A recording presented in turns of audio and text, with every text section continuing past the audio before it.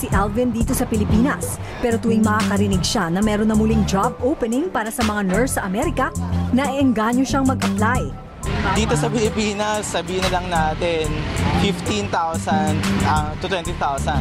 Pero sa US, mga 80 to 100,000 ang layo ng diferensya. Plus, ang ganda na benefits, maaari mo pang dalhin yung pamilya mo later on.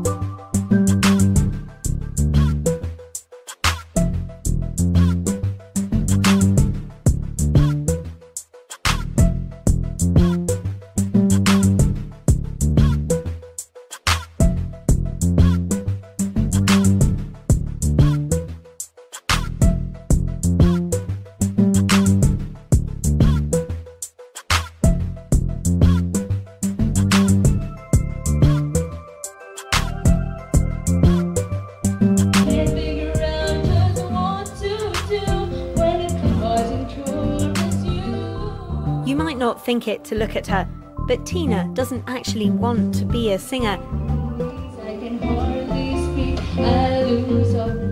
She graduated as a nurse 3 years ago, and she's been looking for a job ever since. Singing just pays the bills in the meantime. Disappointing at some point because, you know, as a nursing graduate or as a registered nurse who is not employed, you cannot help but question, what's wrong with me? Why can't I get a job? But Tina hasn't given up. She still scours the internet for jobs, but there are fewer now than there were when she graduated. There used to be an established route. You work as a nurse here for a few years, and then you move abroad and earn 4 or 5 times as much. But now that's almost impossible. The US has tightened its visa requirements, virtually closing its doors to Philippine nurses. Europe isn't hiring as many either, given the current economic crisis.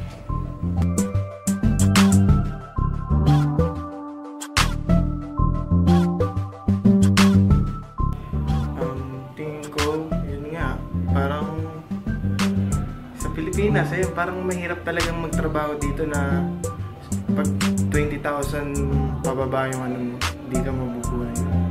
Siguro, kung sakasakali kuwara maging sa government man ako, may trabaho kong hindi ko titipirin yung mga employee ko, mga trabador ko na mababa yung sweldo para hindi na sila punta na ibang bansa. Sa tingin ko, tumutugma naman. Agree ako sa quote niyang ganun. Kasi, pansin din naman natin na maraming talagang maalis na Pilipino dito sa atin. Nag-OFW, tumatagal dun. So, tingin ko nababayaran sila ng tama. Yun.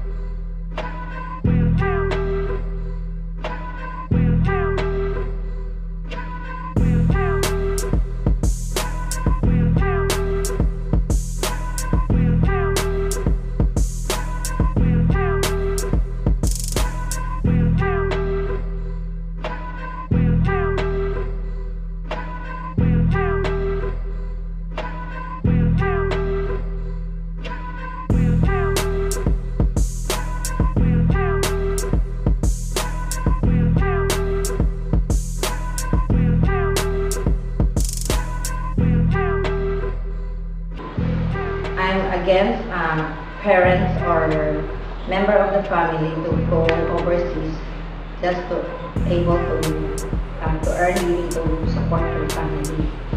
This is not healthy for the family, especially for the children growing up without their parents around.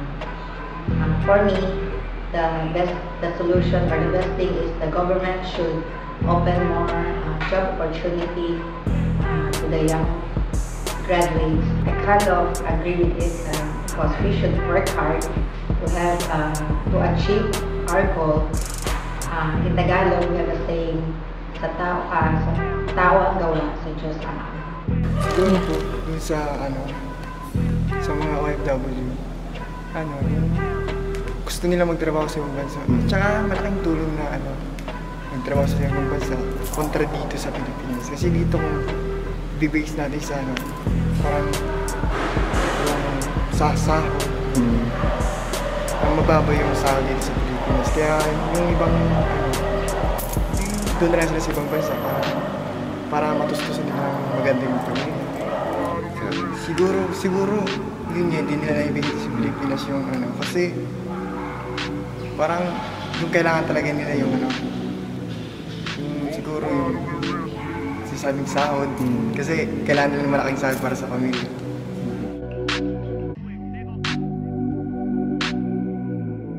Whole squad on the real shit.